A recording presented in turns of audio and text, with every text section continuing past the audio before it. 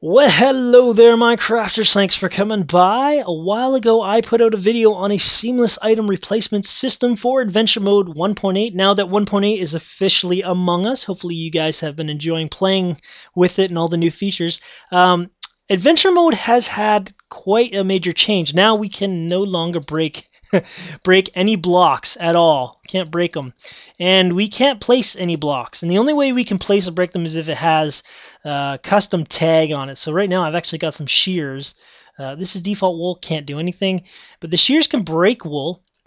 And when you're given an item back, like if I was to break actually this wool here, I think it gives me default. Yeah, and the problem is I can't replace it. So in adventure mode, this could be an issue, but I came up with a system where you can actually summon a new object and then be able to place it on, give it some different MBT, and you could actually change it. See, now we have some sea lantern blocks, lime puzzle blocks. You can actually change it to any item you want. It doesn't have to be the same item.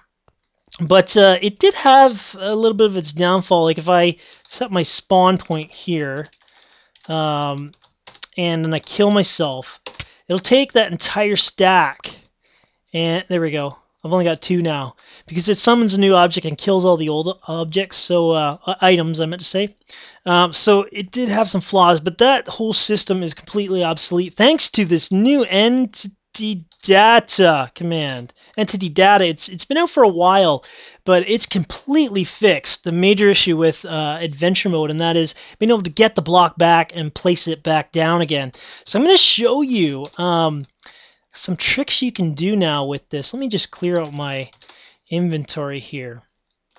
And let's see. So basically, I'm going to go in adventure mode again.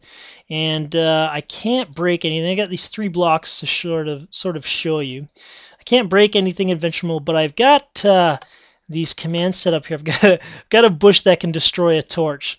And same thing. You break it, and you can get the new item, and it has MBT attached to it, so I can place it on stone now.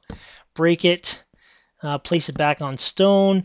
And one of the cool things is, with this, now, because we're only adding MBT, I'm going to give myself a bunch of torches here, 64 torches. Here we go. I'm going to throw these torches on the ground. Well, actually, let's get rid of them all at once.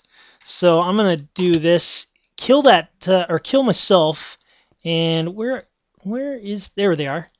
There's those torches. You can see now they all get that MBT data.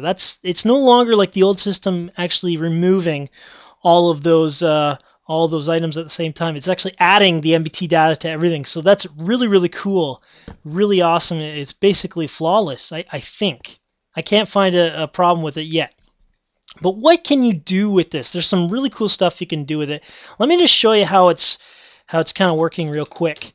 Basically, you need to set a score for any item you got. So here we go. I'm gonna the torch here. Scoreboard objectives add, and then you make up a name. I'm just calling it torch for my sake. It's really easy to remember. It can be anything you want, and it's going to be a dummy scoreboard, so or objective. So any item you want to do it with, you've got to have a separate scoreboard for that so that you can detect it. And then over on the clock, it's eliminating an extra command. That the old system had 3, this only has 2. So basically here, we are going to set whatever an item, we're going to set an item score of torch, that objective torch, to 1, and the item has to be torch. Okay, the age tag is no longer necessary. We're just going to take any torch that I find in the world and throw the MBT data on it, and basically after that it's going to set this entity data, set the score of torch 1. So we've already set those torches on the ground, the ones that are just kind of floating above the ground. We've set them with a torch score of 1, and then I'm gonna just change it to a can place on tag on stone. So there you go. So you throw it on, and you get that item. There you go. Beautiful. So, because you can change anything about that item, this is pretty cool. This is what you can do. This is a few ideas I came up with. So we have a gold block now. What we can do is we can actually change it to 9 ingots. So you can change that to the gold block to actually the ingots that make the gold block. You could change it to another gold block that could be placed on anything.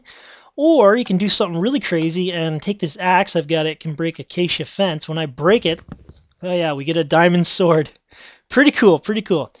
So the way that works is, let's go and do creative mode. And you can see here, this is the gold here. So I've got this scoreboard called gold set up. I'm going to check for this item here. It's got to be a gold block. I'm going to set the score of 1 on it. It's the same with the acacia fence. It's really simple this way. And in the description, you'll see my pastebin links. That's where you can check out all the commands I use for these tutorials and stuff. So we're going to set, if it's an acacia fence, we're going to set it to fence score of 1.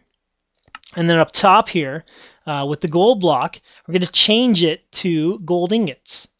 So, and then we've got a count of 9. So that item, a stack of items is actually an item because it's all grouped together. We're going to change the count to 9. So that's we can make it whatever we want, or get really crazy with that fence and change it, whatever the score is, fence 1 here, change it to a diamond sword. I've even seen people change, like throw it on a fast-moving clock and just like somebody's throwing a piece of wool and it's changing colors as it's in the air, because you're not actually summoning a new item. You're just changing that entity tag. So yeah, really, really helpful for adventure mode. I actually switched my map around to use that. It's as far as I know, it's completely flawless. I absolutely love that command. But entity data, guys, links in the description. I really hope that helps you. It definitely helped me. But enjoy your Minecrafting. We'll see you next time.